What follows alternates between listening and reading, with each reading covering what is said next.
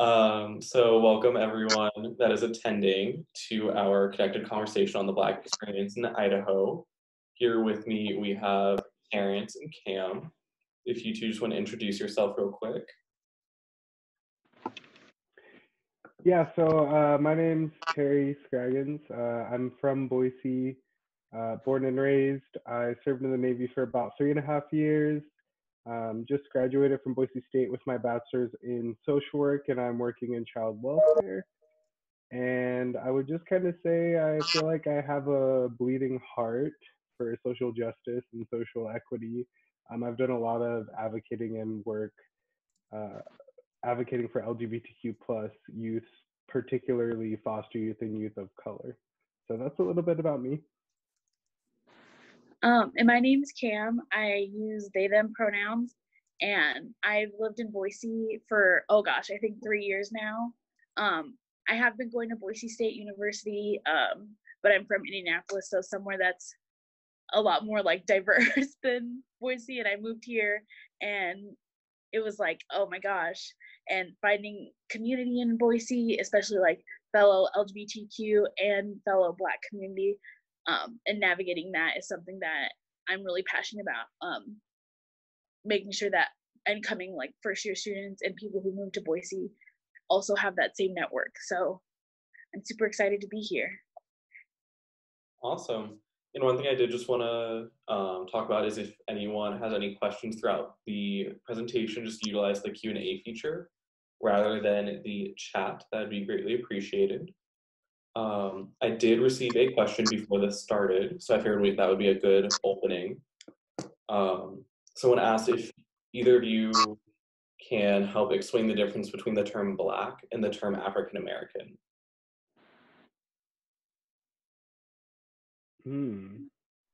That's a good question. Cam, you got something while I think, or do you need a second? I can think on my feet too.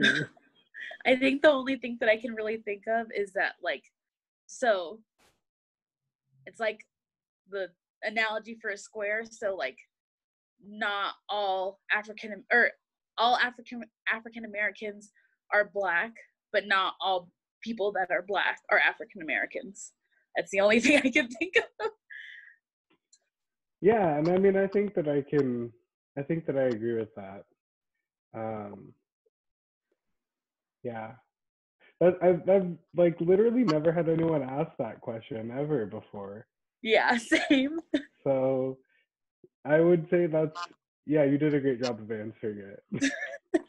Yeah, I think also like it looks like we might be having some technical difficulties at the moment.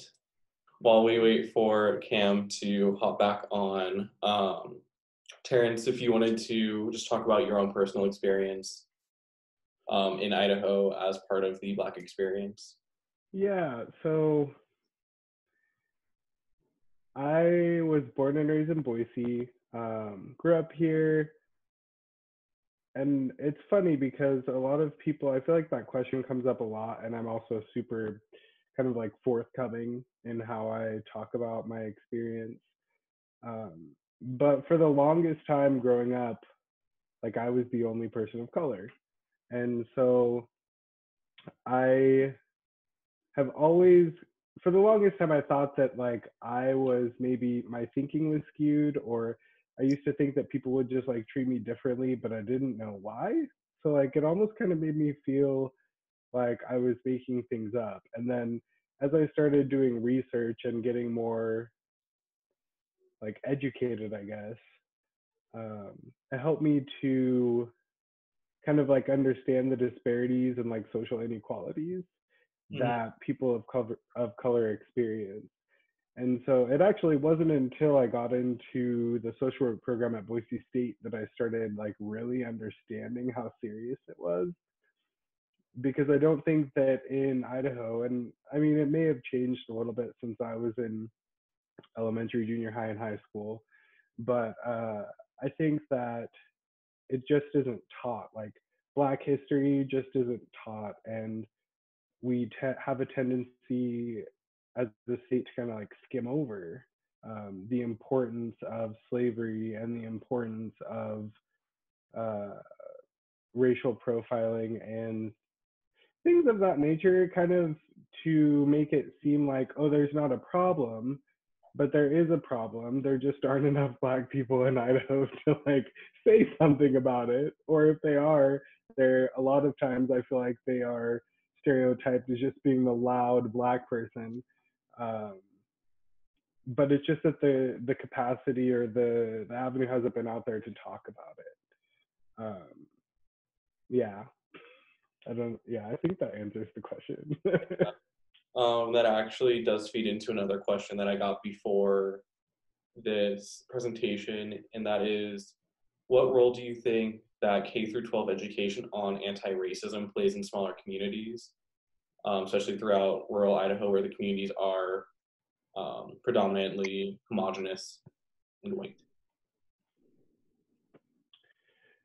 Do you mean like the lack of education, or like if anti-racism is like taught? I guess I don't understand the question. I would say more the lack of education on anti-racism. Oh, I mean, I think that it's I think that it definitely plays into K through 12 education. I mean, from from my own personal experience as a person of color who grew up in Idaho, I myself struggled with my own racial identity, and being told that I like wasn't acting Black enough because I wasn't speaking in like stereotypical language, or being treated differently, literally just because of the color of my skin. I think that by not having those like education and like those measures in place to teach people and help them understand what's going on in like the history of African Americans is a huge thing. Um, Cam, what do you think? Sorry, I missed the first half of that question. So, what role does K through 12 education on anti-racism play in smaller communities, like the rural communities in Idaho, where the population is mostly homogenous and mostly white? Oh gosh, I think it's like if students are being taught that it's not appropriate to talk about race in school, and then they go to any other place when they're older, like, and they're taught that like we're not supposed to talk about this, like we're not supposed to see color, then it automatically subtracts them from like a really, really important conversation that needs to be had. And so when I started at BSU, I was an education major. I'm not anymore, just because education is really hard. But like I took a diversity in the classroom, like a class about teaching diversity, and like we would start talking about race, and everyone in the class that wasn't a person of color would automatically like try and divert to like talking about gender or sexuality or disability. And I'm like, all of these things are important, and you're going to have students that have disability, are queer, are transgender, but you're still going to have students that are Black. And so having those conversations is like really, really young is super important. And when kids don't get that, I feel like they miss out so much, because like you're also missing out on the culture when you don't teach race. Because like coming here, it felt like I couldn't share my culture at all. And it was like, whoa, like I want to be able to share all the things that I learned when I was growing up, and I couldn't, because like the things that I learned and that I was taught had to do with race, and that was considered taboo, you know? Yeah. Yeah, and I think to kind of add to that as well, Cam, you kind of like speaking that and talking about that, I feel like I definitely, like my own personal stuff, I feel like I missed out on a lot of heritage and cultural backgrounds, especially being raised by primarily white people, that I didn't really associate myself as Black, until I would say probably like 5 or 7 years ago, and even more so like since then, just because I didn't have that knowledge, and there wasn't really like, I didn't have that, I wasn't compelled to learn more just because it wasn't readily available. Not that like we should definitely do our own research and stuff, but like there really nothing was taught. So I completely agree with that. And like, especially because I am very privileged in the fact that I'm from a place where there are a lot of people of color and there are a lot of Black people, and I'm also mixed, but my mom is Mexican, so I never really had to like, I didn't have whiteness to interact with and navigate. And I think that I have a lot of privilege in that, because I don't know a lot about like how white folks grow up, but I know about like the way that I grew up and the way my friends grew up, and we were invited to celebrate our like our culture and our heritage, and it wasn't something that was so like taboo. And it like, I recognize that I have so much privilege in that, because I have friends that are here that were like, that are from Idaho, were adopted by white folks, that like they never got the chance to experience Blackness and navigate Blackness with other Black folks. Especially because like, if you're from rural Idaho, it's like, if you're Black, you're probably the only one, which sucks, but like, that's kind of Idaho's reality. Yeah, absolutely. And Cam, a quick question for you is, do you mind talking about your own Black experience in Idaho, especially since yours will be different than Terrence's, especially as an outsider to Idaho moving here? Yeah. So me and my friends that are not from here, we love to say that Boise State got us. They definitely tricked us with their marketing, because they like, you see like Black people in their marketing, like, I'm gonna go to Boise State, and that's what I did. And I was like, whoa. Like, and especially like, I started living with white people when I was in the dorm, and I was like, y'all don't even like, they didn't wash their chicken before they like cooked it.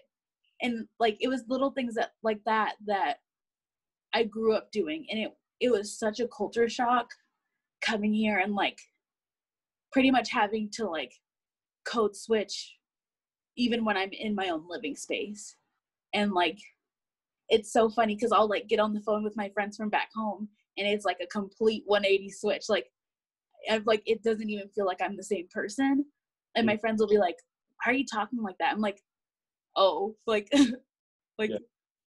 And I think that it's been difficult, but like the support systems that I do have like have absolutely changed my life. Like, I was a sad, alone freshman living in the dorms, staying in my dorm like all the time. And finally, so I was in trio, and my mentor was like, well, why don't you come to this event with me? And it was Taco Tuesday at Boise State's campus.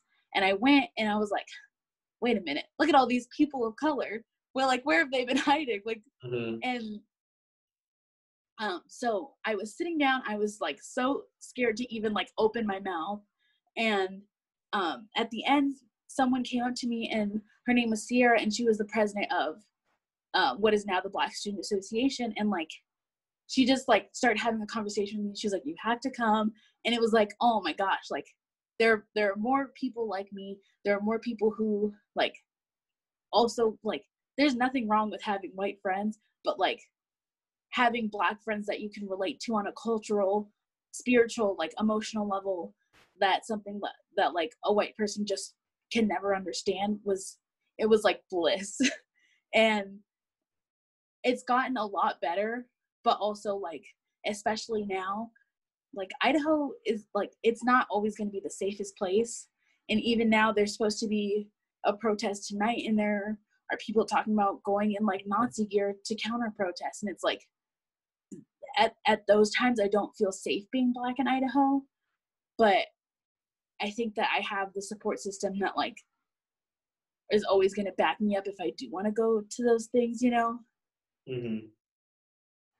No, and that's really good that you do have that support system, and that support systems like that do exist in Idaho. Would either of you say that events like Pride help representation in Idaho or Boise? Do you mean like Black representation or queer representation? I would say both, actually.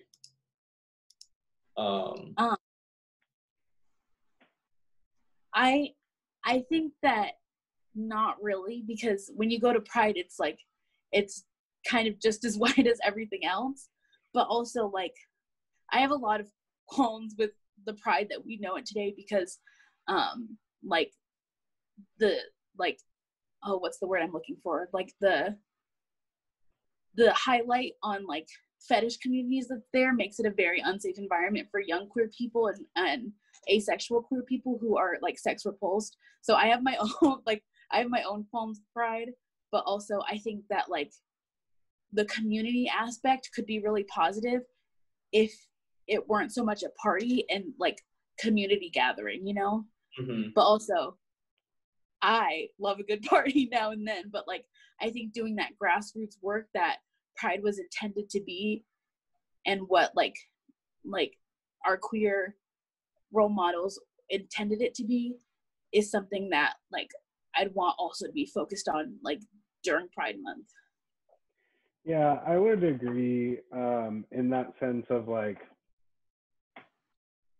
no matter where you go in Idaho, like there's not going to be a lot of people of color. Like, so like in the sense of, is it representing people of color, like queer people of color? I would say yes, a little bit. I don't think that it's necessarily meant for that, even though if you look at like historically the LGBTQ plus community and the trans individuals that have been killed and like kind of how everything started, um, I would say it's a good place for like just the community. But I agree with Cam in that it really is focused on like the party aspect and maybe not so much the importance of the event itself. Okay. Have either of you experienced any racial profiling in Idaho? Always. All the time. I get followed. I can tell every time I go into Target. I don't know what the guy's name is because I don't want to look at his name tag because I will find him on Facebook. But every time I go to Target, I see him and I'm like, well, might as well. I can't put my hands in my pockets. I like if I have a cart, my hands can't be like in the cart. I can't take my purse into Target. It's like, but it's so weird because I'm used to it, you know? Mm-hmm. Like the fact that I know his face and I like look for him. I'm like, where is he hiding this time? Like, because I've never stolen from Target. I don't think I've ever. The only thing I've ever stolen in my life was 25 cents from my grandma, and like, Mm-hmm. so like to know that like they're there, it's kind of like when I'm in it. They even do it when I'm with my white friends, and I'm like, whoa, a twist, like, and it's so funny because like I'll go and my white friends don't notice it, but I do because I'm like, I know what you look like, bro. I see you every time I'm here. I see you. So, absolutely. Yeah, it's like we're answering the same questions, Cam, like the exact same way. Cause same. I've definitely been racially profiled in stores where I've been followed around, but like people don't think that I realize that they're following me around, but like you can tell when you're like, oh, I just saw you. And then I have been pulled over a couple of times where I wasn't speeding because I kind of drive just barely above the speed limit. But it's also an interesting thing. I was chatting with someone about kind of like racial profiling and like the experience of a person of color and just how they think. And you don't even like, in the current climate that we're in as a country, with all of the things going on with Black Lives Matter and things like that, and just social and like racial equality. I was telling someone, we were having a discussion, I was telling them like, it's really hard in Idaho specifically, but just in general, but very much in Idaho, to not see just a stereotypical like white person. And I say that like very loosely, and not think that they have some sort of like preconceived notions about you being black. And when I said that, and she herself is a, a white person, and she was saying to me like, you know what's crazy about that is you shouldn't have to have that double conscience. she's like, I don't have to think about that. I don't have to like check my thinking and like making a stereotype about them. And so that I super random like rabbit hole thing, but I just wanted to share because I'm sitting here kind of like thinking about how when I see someone on the street, I assume maybe sometimes assume that they have like certain thoughts or um, thoughts about the African American or Black or just POC community, but then I have to like check myself. And I don't think, or I know, at least based off of her experience, a lot, she's like, I'd never even have to think about that. So yeah, definitely been racially profiled. I'll get back to like the topic. Topic, but yeah. We have a question for Cam. Have you ever tried to point out the person at Target to your white friends? Oh, all the time. Places? Every time I'm like, if I'm in with a different white person at Target, and like if I see him, I'm like, oh, hey, he follows me around every time that I'm here. They're like, oh no, like you're probably just being dramatic. I'm like, and then I'm like, there he is. Like I'll point him out, and they're like, wait, does he do this every time you're here? I'm like, yes. Like I can't even imagine what he does around someone that's darker than me. Like, and it's like I always try and like point things out, especially like, because Terry, I know you probably feel this, like when you're just anywhere and there's the white person that's like, is that really a Black person in Idaho? Like just looking, and you're like, I'm here, I'm real. like I point out things like that to them too. I'm like, especially in the more rural parts of like Idaho. Like I went up to Coeur d'Alene. Oh my gosh, that was a scary experience. Yeah, see, I go to like I have family in Ontario, and I'll go like see them, and I like stop somewhere in Ontario, and people like, there are a lot more people of color in Ontario, but there are not that many like Black folks. And so I'll go to like the gas station, and people like turn their heads because Ontario is also a really small town. So like you're used to seeing the same people, and it's like a different person and they're Black. What is going on, you know? Terrence, how did your experience in the military expand your knowledge of um, Black issues after coming from Idaho?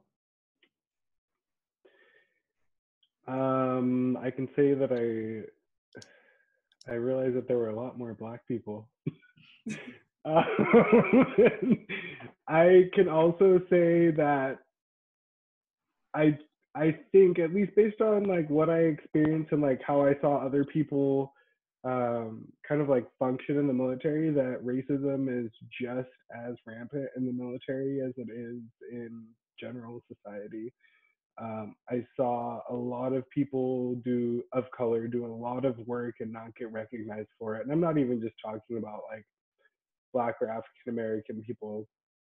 Um, but I mean, I think that it also helped me to understand, like, there were a lot of people of color that I met and I had relationships that I wouldn't have had otherwise. And so I'm thankful for that. But I would say that just based off my own personal experience serving in the Navy, there's the same problems that we have as a country are just as intense, if not maybe more compounded, um, in the military based off of my own experience. But yeah, I tend to look on the positive side. So I think overall I had a good experience, but I definitely experienced like my own personal um, kind of like biases, like toward people and their biases towards me serving, even though I felt like I constantly worked the hardest that I possibly could have, but didn't get a whole lot of recognition. Not that I'm looking for that, but yeah, say it's about the same.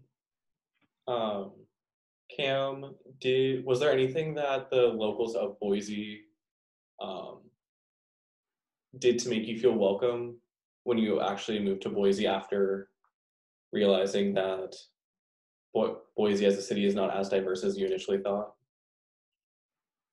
I don't think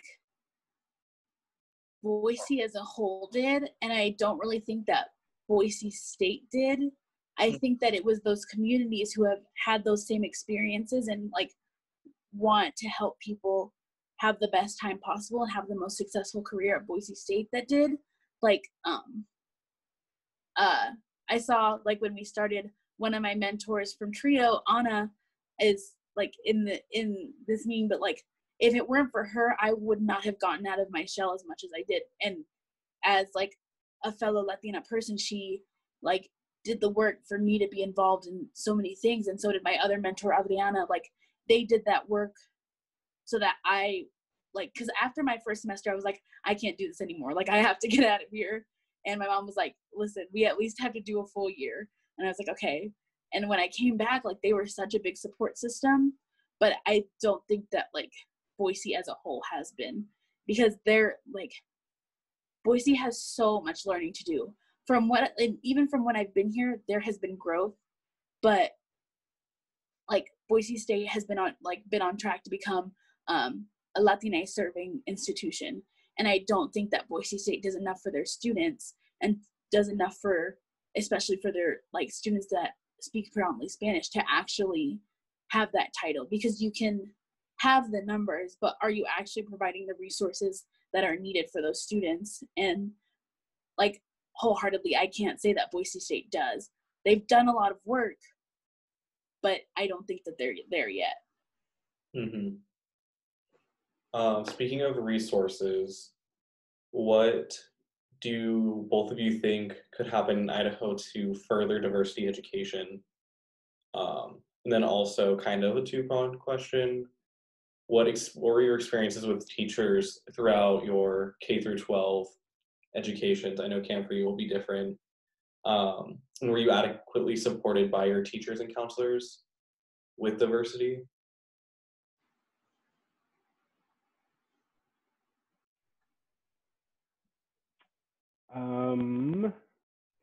So in terms of, I totally missed like the very last part of the question, but I got the first couple parts, so you can just let me know. In terms of like K through 12 and my experience, um,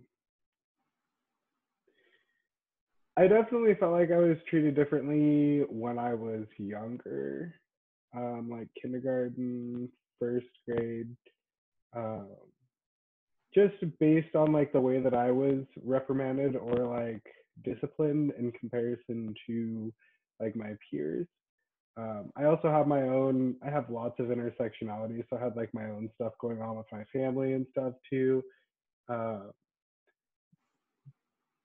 but overall, I think that I had a pretty good experience. I did have one experience in sixth grade where I could never like point it out openly, but I definitely felt like I was discriminated against, and I had a teacher that actually threatened to like fail me uh, based off of like handwriting, and I'm like, I feel like that's like excessive. I don't know. I forget what the other question was in terms of. How to further diversity education? Like, if you have any recommendations or thoughts? Yeah. So to like, I think that to diversify education, like some of the best things that we could do as a community is, if they're willing, kind of like recruit or ask more people of color. I know there's not a lot, Idaho, but like ask people of like more people of color if they're interested in like their own experiences and like being stakeholders. And also, I think that we just need to amp up the education, honestly, for just teachers and just people in general. I really don't think that a lot. I truly, from the bottom of my heart, don't think that a lot of people are inherently racist.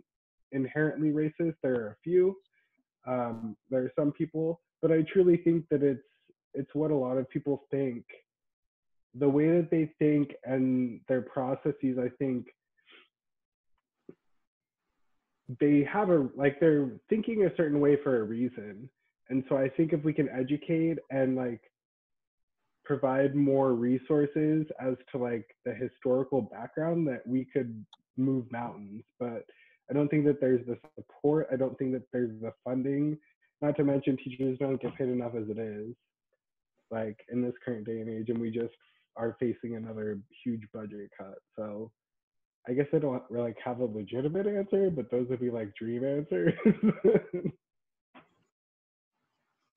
Yeah, and I think mine was like super different because like one of the first teachers that I had was a Black woman, and like she like I was always like a really big goody two shoes because I was terrified of like, because teachers can punish me all they want, but nothing is more scary than like disappointing my mom. And not even like, it's not like, oh, like I'm gonna have like physical repercussions, but like just knowing that my mom's gonna be disappointed is like, oh. But like my first teachers were Black, and they had gone, like they know what it's like to be Black. And like going into like elementary school, I didn't really have the like, a lot of the teachers in my school were Black as well, except like I distinctly remember one of the teachers that I had, like I think that she just needed like a break because she would just like scream at all the Black kids, and like it was scary and it was hard to like deal with. But like then going in like the next year, the teacher I had, he was the first male teacher I had, but not the first Black teacher I had. And I remember like telling my mom, I was like, he's gonna be mean, like I'm gonna have a boy teacher and I don't want it. And this was 4th grade, and I heard from him the other day. Like he was probably one of the biggest positive impacts in my life, like education wise, and just like seeing how much he cared about students, like, and how much effort that he put in. That's one of the reasons I wanted to be an educator. And like even going into high school, like so my high school had 4 different principals, and 2 of the 4 principals that we had were Black. And that like there were always Black folks in leadership, Black teachers that I had, that were supportive. And like my I can't remember her name for the life of me, but my counselor in middle school is one of the reasons that like me and my mom have such like a healthy relationship, talking about like depression and anxiety.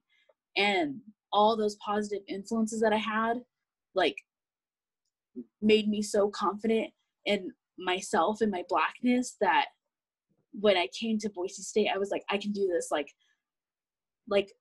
nothing is going to diminish my Blackness, because at the end of the day, people are going to look at me and say, that person is Black, and that's never going to change. And I don't want that to change, because I love who I am. I love that I have been given the opportunities that I have. But at the same time, like my experiences from Terry are going to be completely different, because like where I'm from is predominantly people of color.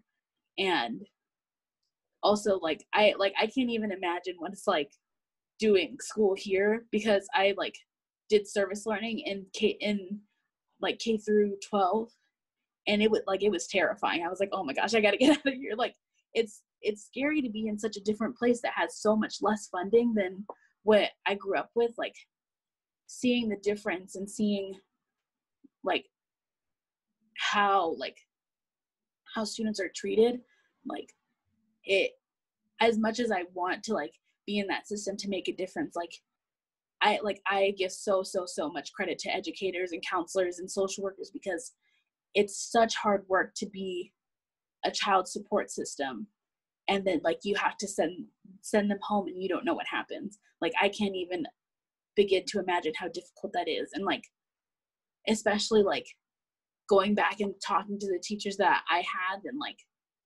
knowing like the impact that they had on me, but also like hearing the impact that I had on them is like I didn't realize that even when I was little, I had this much power, you know? Mm-hmm. And I wish that is something that like every kid learns, is that you can have so much power and ability to change the world. And I know that sounds like cliche and corny, but like every kid does, and they just need to be steered in that right direction to know that they can do so much. And like it starts when you're in school, and when you're like in those formative years of getting love and support and education, like how much can change like the way you grow up. And I know I kind of just went on a tangent, but education is something that I'm like really, really passionate about. You still stayed on topic. You didn't go off topic. What are you talking about? You're fine. No, that's really, I think that does ring true for a lot of people, what you just said, Cam.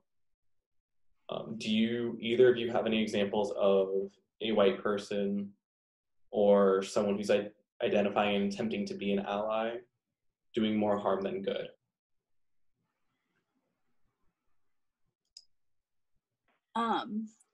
So actually recently there was someone that was involved in like the Black Lives Matter protest, and like they were like, I don't want to say any names because it like I don't want to like get anybody in trouble, because I had a conversation with this person, but like they were trying to measure the way that people of color show up for Black Lives Matter events. And like for me, I like, it's very hard for me to look at as someone who is Black and queer, and like I have Black family and a Black nephew, and knowing that like I don't want to watch one of those videos one day and it be like someone that I care about, and just knowing that like every time you see one of those videos, it's someone that someone cares about. And like they were sharing videos of like Black people being killed by police, and like Black people being beat up by police, and like talking about the way that people of color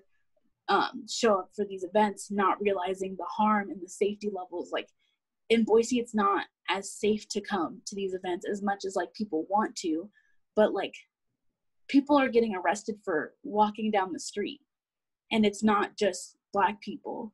And so like trying to police the way that Black folks can show up right now, and the capacity that Black folks have, like it's really a person to person basis, because I know Black folks that are like, yeah, let's do this, like let's burn stuff down, and I'm like I don't have the emotional energy for this. And it's really like, and Terry might be like, yeah, let's go, or Terry might be like, maybe sometimes, but it's not, it really just depends, because on top of like all this stuff happening, we still have to deal with like microaggressions on a daily basis, like still trying to navigate Black identity, because it's something that is forever evolving, and like continually having to like think about how you're going to show up and how you're going to support your community, but also like taking care of yourself, because that's not something that Black people are taught to do. Like self-care is such a big part of activism that gets overlooked, because like we like, I mean, like I was We're doing too busy research. fighting. Yeah, and like and surviving. I was doing research, and I saw that like something like 50% of residents that are going to be doctors in, I think it was like 2017, didn't think that Black people could feel pain. Like think about how many people feel that, not just doctors, but like just people in general, like because we're feeling it every day, because that person in those videos could be your brother, your sister, your cousin, like someone that you know, and you're still expected to show up and also grieve and do self-care. And it just becomes a juggling act that white people have expectations of, when it's not the same grieving and pain that Black folks are experiencing when stuff like this happens. Yeah, I agree. And I think to add to that, and to answer your question, Cam, I totally am like on the fence. It depends on the day, because I 100% agree. Sometimes I'm like, I'm like held by a standard as a social worker, like code of ethics, and what I believe, and the social work kind of like expectation is to advocate for those within marginalized and disenfranchised communities. But on that same note, I'm like, I also have to be careful with what I say and what I do, because I need to keep my job. So it's kind of like that double-edged sword. And then to kind of answer the question of um, if I've experienced like a person, like a white person, do more harm than like good, I don't think it was ever intentional, but I've had like many close friends and I think it's a microaggression. I don't think it's something that's like intentional, but just not speaking up in instances where I feel like I could use like a little bit of help with things being said, whether it's jokingly or serious. So in that sense, I think that I could speak to that, but I completely agree with like the going to protests and stuff. People are like, well, there's no one here, or not that many people here of color. Well, you're like, okay, but like the current day that we live in and the current situation and the climate, it doesn't feel good. You have, just like you were saying, Cam, you have to worry about self-care. You have to worry about hearing names recited of people that have lost their lives. You have people posting stuff on Facebook and every other like social media platform about the trauma that our people are going through, and it's just a lot to take in. And then on top of that, microaggressions, and the list just keeps going on. So yeah, I appreciate that you pointed that out. And also like I like, and on top of like all that stuff, people are expecting you to like educate them, and I'm like, I'm tired, I need to go to bed. Like I just got off work. Yes. And it's like people are expecting you to continuously do free labor without like considering like anything else that's going on in your life. And I'm like, no. Like someone asked me to tell them why dreads on people who aren't Black is a bad thing, and I'm like, here's my Venmo. If you're not going to say anything, I don't have the energy to have this conversation, because like at the end of the day, like if you're going to pay for a textbook, if you're going to pay to like go to see a TED Talk, like why is my time and effort and energy any less worth any of that? Because if it's because I don't have a bachelor's degree, then that's like classist, and like let's unpack that. But like there are so many levels to like well-meaning white people that it's like, yeah. And even like people saying, hey, are like, when the riots and protests started and they were like real intense, so many people reached out to me and were like, are you okay, how are you feeling? And I'm like, even that's exhausting, because I have to take the time to respond to every single person that's like, are you okay, how are you feeling? So yes. And like, so I worked at the Gender Equity Center for the last 2 years, and literally like I love the staff there so much, because they've reached out to me when all this stuff happened, not trying to assuage their white guilt, but to like say like, hey, if you need me, I'm here for you. Like, don't feel like you have to respond to me, but know that like I'm here for you, and I see you, and I care about you. And that like, that means so much to have people that are like, hey, I just want to make sure you're good. And like, I even had white people that I know, they didn't even reach out to me. They just sent me money. And I was like, you just like bought me dinner. And I'm not like, and like, it made me know that like, you're thinking about me. And that's something that like, it's the little things that like white people do, not to just assuage their guilt, but to actually let you know that they're there and they appreciate you, and they don't want you to continue to do free labor for them. Yeah, I think that ties back to our conversation last week, where Gabby mentioned about LGBTQIA education, and how a lot of people are going to these members of the community asking these questions, expecting a response for free, where there is that emotional toll that it does take, especially when it's question after question. Now, talking about intersectionality, which would you have to say is harder for each of you, being a person of color or being part of the LGBTQ community within Boise?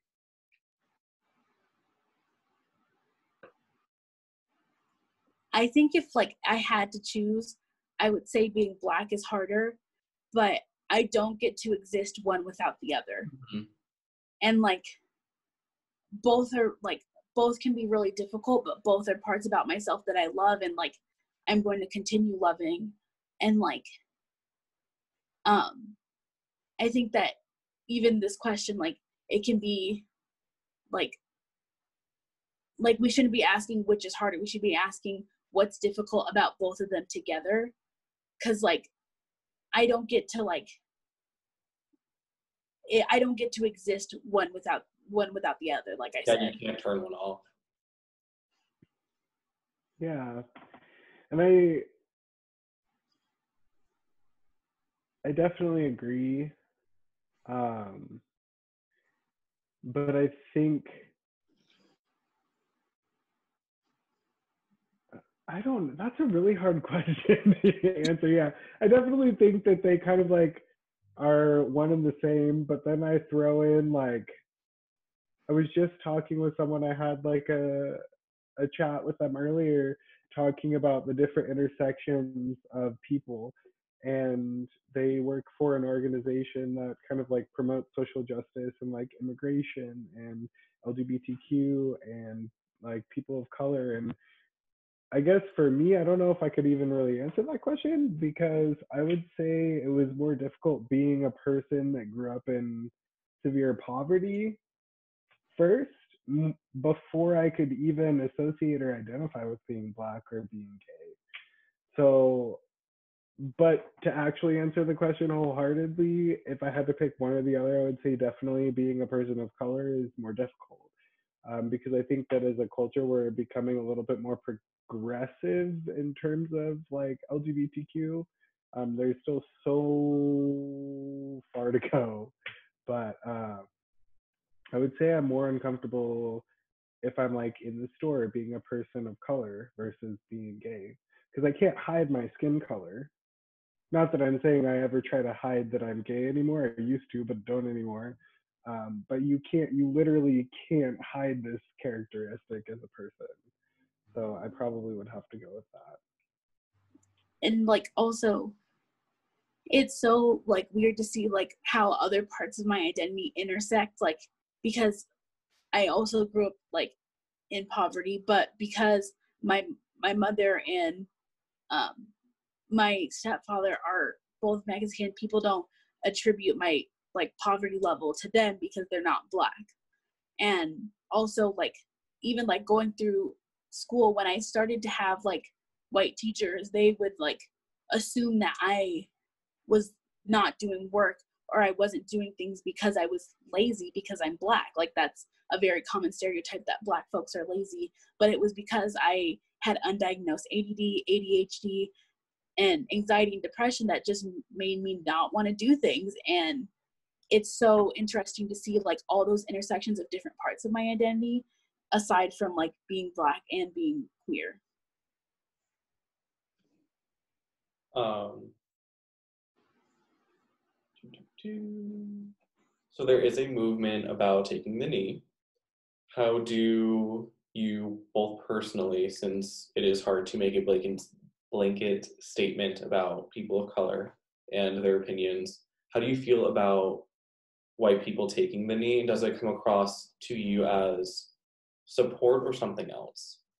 I have to ask a question super quick before either of us answer this. Are we talking taking a knee for like the national anthem, or are we talking taking a knee as in like reference to George Floyd? That I don't know, so I will give the person a chance to clarify that. If you don't mind sending that clarification in the chat, that would be lovely.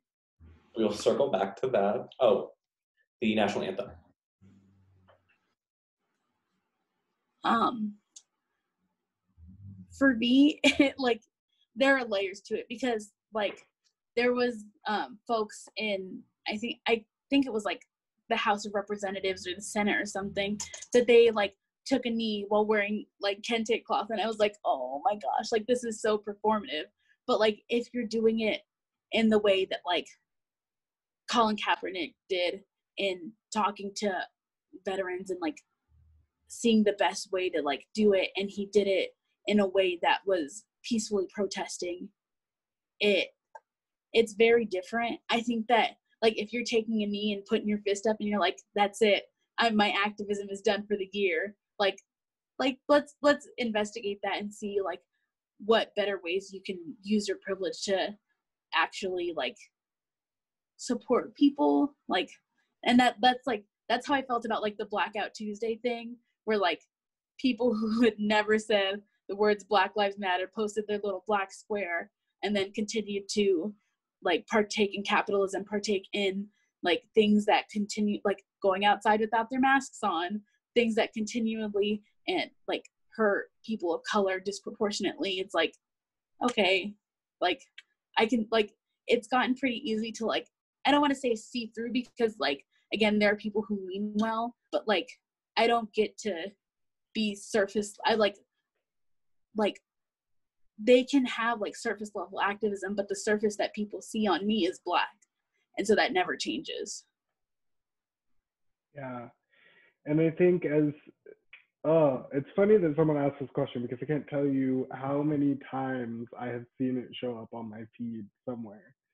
Um, Especially like serving in the Navy, I have had so many people that feel different on different ends. But I would say more often than like not, even people that I've served with that have been like, that have seen that or it's come up in discussion, they're like, I don't care. Like that, in the sense of like,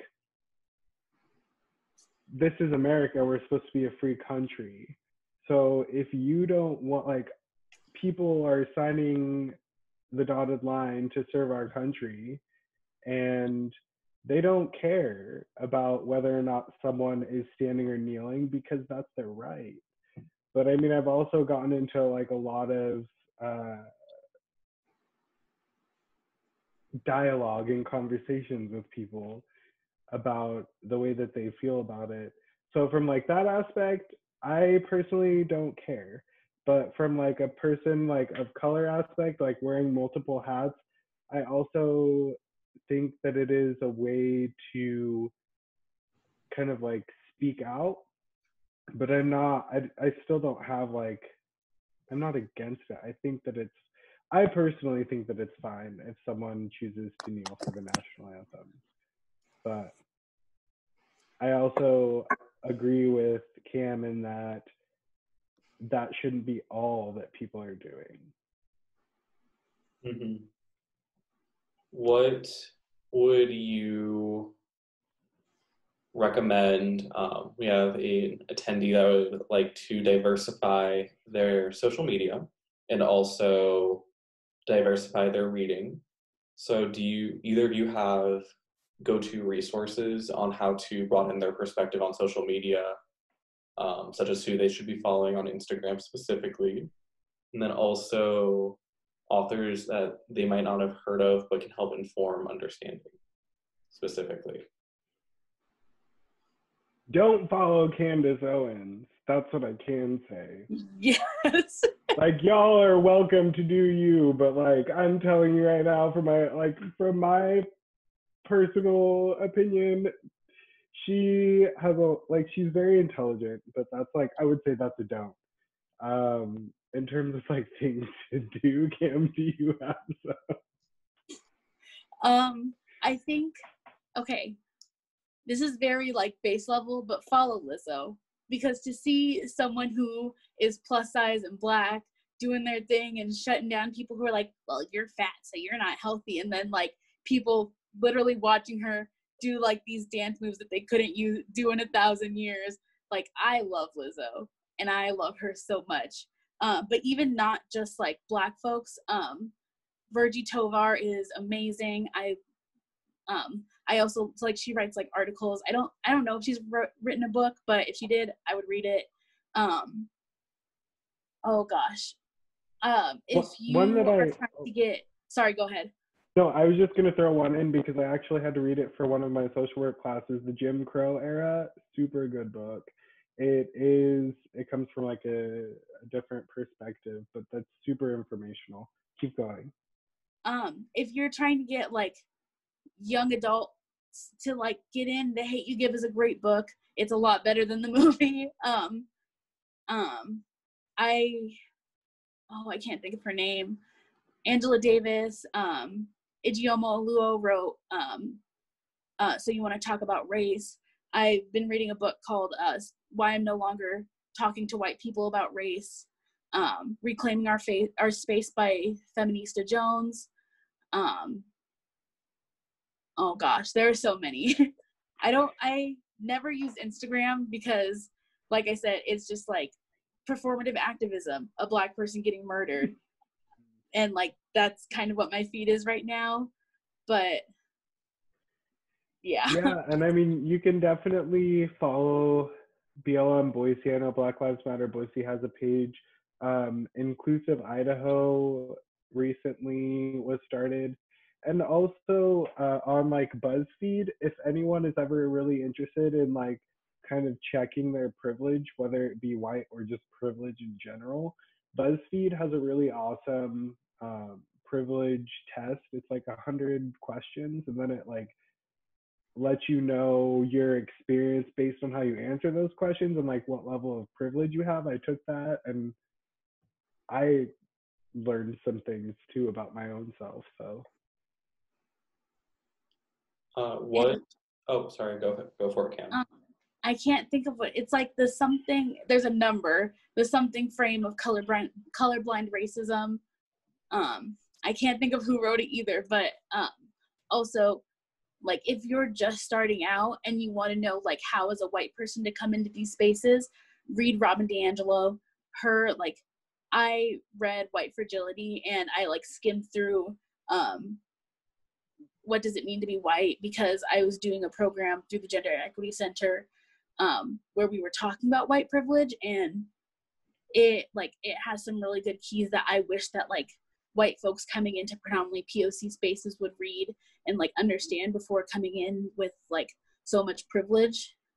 And I really like her writing style, even though Robin DiAngelo isn't a person of color. No, thank you for all those resources.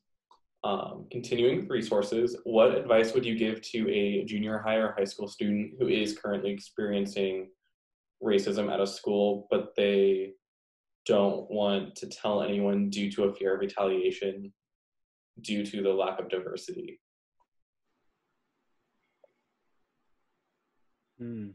That's a big one to unpack.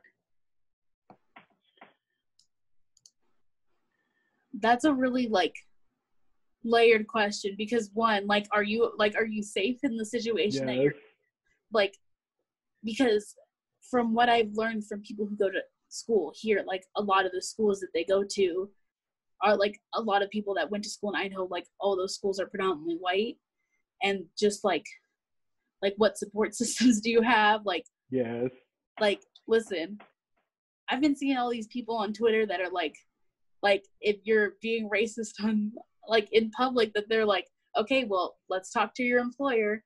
And I think that they're like it's just so like it's so layered, because one, like it can't be like a healthy situation if you like are going somewhere to receive an education and you're being discriminated against. But also, like, my main thing is like, are you safe? Like, how can we get you out of that situation, you know? That's the first place that my mind went to, was do you feel safe? Even though, I mean, and there's a difference between like physically safe and like emotionally safe, for sure. But like, do you feel physically safe? What kind of support system do you have? Do you have someone that you can like speak to? And I mean, I know that we've come a long ways as well in terms of like counseling and mental health, but especially as like being someone that like grew up in that and like feeling like I experienced things in maybe a different light, uh, it's not bad to like, even if it's not like a licensed professional, but just having someone that you can talk to about and unpack those experiences. Because I completely understand and agree that it's important to have strong support systems, and there's only so much that we can do. And that sounds awful because it shouldn't be that way. But sometimes you have to internally build up that wall, I guess, of safety if you're not getting it from other avenues. So having like someone you can talk to and a support system. If you don't feel safe, then I think by all means that it should be reported. But if you don't feel comfortable, having someone that can be an ear for you or help provide some sort of advice or guidance. Yeah, and like I have a lot of time on my hands right now, so like if you need some support, like I think a lot of the posts that we put out have my Instagram on them, and I check my DMs pretty regularly just in case. And if like you need someone to like reach out to your school, like I said, I have a lot of times on my hand, and I definitely have time to like reach out, because especially like in school, like school is the one place that you deserve to feel safe. Like, you have to be there for so long and for so many hours every day. Like, and especially like if it's a student that needs to be like learning better, or a teacher's that's getting paid and is then not providing equal or equitable support and education to their students, like that's definitely something that needs to be addressed on a higher level. And unfortunately, we are running low on time, so I will be able to ask one more question, but I will make sure Cam's contact info is on our website. That way people can reach out to you as well as Terry. Going back to the beginning with Idaho being predominantly white, some people do believe in Idaho that racism isn't a problem within the state. How do you both perceive that as an issue, and how that experience within Idaho would be different than such as the South or the East Coast, where there are larger proportions of people of color? Ooh. That's like, I know that's another one to end on. I can like, totally answer. Okay, go ahead, Terry. Because about a year ago, I actually posted an experience that I had at Winco. I experienced racism. I'll leave it at that for a short on time. And I posted it in this Boise page, Boise Bench Dwellers, kind of explaining my experience and just saying, hey, everyone needs to speak up. There were a lot of people that said, it didn't used to be like this. I'm sorry you experienced that. And I said, born and raised here, I assure you it has been here. And a lot of people backed me. What I can say is that I truly think that people that don't think there's a problem with racism, or people that don't think that it's an issue, they are in circles in which they are not exposed to it. But I can tell you that people of color, it is definitely a real problem. And it is certainly a problem today, especially considering the time that we're in. And I just encourage those people that don't think racism is a thing in Idaho to do a little bit more research and get more educated, because it is. And I will say that till I'm blue in the face. But there's my 2 cents. It's all you can. Yeah, I definitely agree. Like, if one, I've met people of color who are like, oh, I don't experience racism, and then they do research and education because they haven't had to do that before, and they're like, wait, these people were being racist towards me and I didn't realize it because I've had to block it out for so long. And just knowing that Idaho is somewhere where from what I've learned and from what people have told me, is that it's a place where people feel like they have to assimilate just to feel safe and just to feel welcome.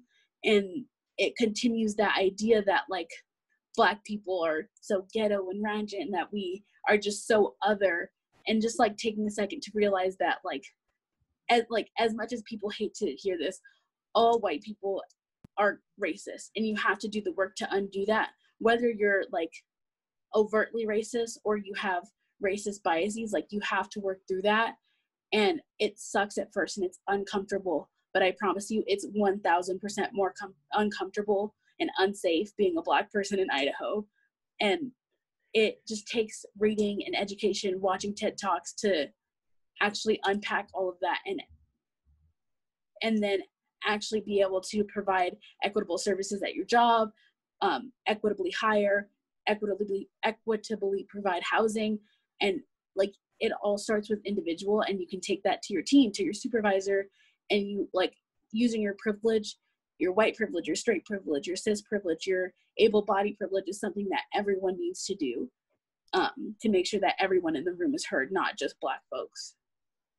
Yeah, and also recognizing that we no matter where you are in Idaho, you are on Indigenous land. I it doesn't matter if you're in Coeur d'Alene or in Idaho Falls, we're all on Indigenous land, and recognizing that there are people who are still being left out of the conversation. Yeah, and 2 seconds too, and then I'll be done. To kind of echo what you said, Cam, in terms of all white people are racist, I will tell you right now, even myself, growing up in Idaho, I didn't even know I was Black until I was 4. And I have had my own internalized racism that I've had to deal with. So keep that, like, just for everyone watching, like, keep that in mind too. Like, if when you're speaking with people of color, because it's not, it isn't just white people. Like, I feel like our culture has done such a good job overall to kind of like glamorize people POC's like struggles and challenges that it's it's so much more than that. But Well, I just want to say thank you to both of you for a very informative and a very timely conversation. And thank you to everyone who stuck it out till the end.